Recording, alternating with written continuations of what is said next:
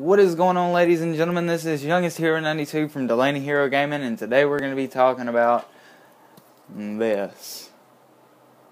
This was supposed to be something to boost Microsoft going into the Christmas season, with the Xbox One dropping price compared to the PS4, and dropping price twice, and compared to the PS4, and Xbox One being with the bundle is $350, and it comes with 2 games, Assassin's Creed Black Flag and Assassin's Creed Unity.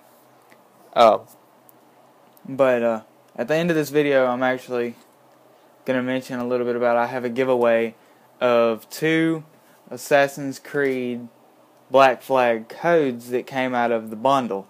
I've already used one of the Unity codes, and somebody else has already won the other Unity code, but we're going to have a giveaway for 2 free copies of Black Flag. But for now, we're going to get to the Master Chief Collection, and the campaign 1 through 4, there's no problem with the campaigns, no problem with the graphics switching back and forth, the frame rates, all perfectly fine. But the multiplayer is the issue, and it has been the issue ever since the game's release. And it's something that they have been working on. They say they've been working on it tirelessly, and this new update that they just came out with still hasn't fixed everything. It's fixed a little bit. Like, some of the connection time is a little bit faster to get into a match. Then you get into these matches, and then it's just so unbalanced. Like, I was partied up with one of my friends the other day, and after the match, going into the next game, it broke the party up. He was on one team, I was on the other, and we joined it in a party, and it split us up. And then another time I was actually playing split screen with my brother, and it split us up, split screening.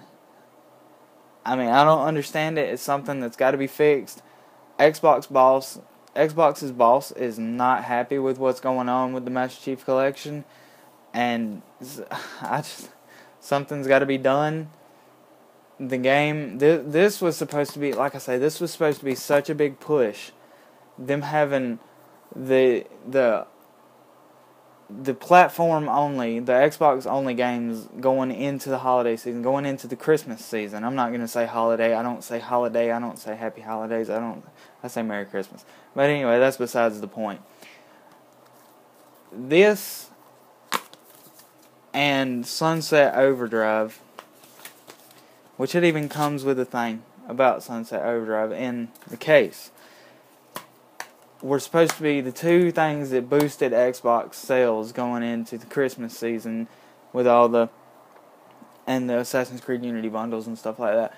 Going into the Black Friday and the Christmas season and all that, the sales, but ever since Master Chief Collection's release, it has killed their momentum going into this.